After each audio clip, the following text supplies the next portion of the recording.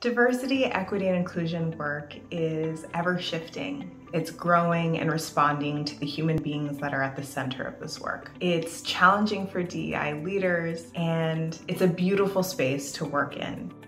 Hi, my name is Cianna Carrillo Walker-Flom. My pronouns are she, her, and I'm the Diversity, Equity, and Inclusion Program Manager at Ribbon Home. I'm here to share a few tips with you on what to look out for as you join a new company as a DEI leader.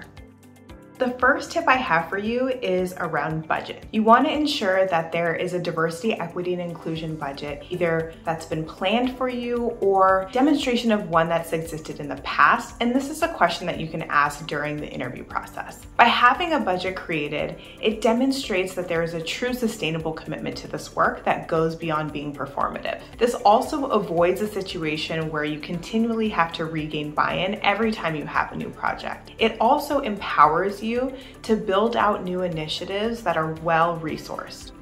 The second tip I have for you is around leadership buy-in, and this is another question that you can ask during the interview process. Ideally, during your interview, you'll be meeting with C-suite level leaders to really gain understanding about what their current commitment looks like to DEI work, what their approach is, and what their philosophy is. If you don't have buy-in from leadership, it can be incredibly difficult to move DEI work forward in a sustainable way. If you don't have current buy-in from leadership, but you're still really excited about joining this company, as long as they're humble, they're curious, and they're open to learning what DEI culture means for their team and their business, you're off to a good start.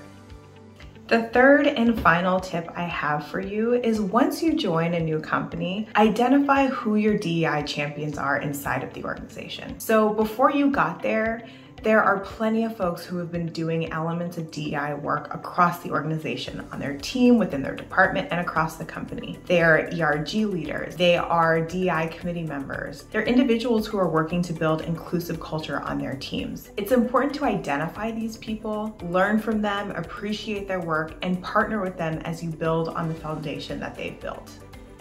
I hope that these tips have been supportive for you as you enter into your DEI journey, and best of luck to you as you join that company that is there to support your work and truly champion principles of diversity, equity, and inclusion.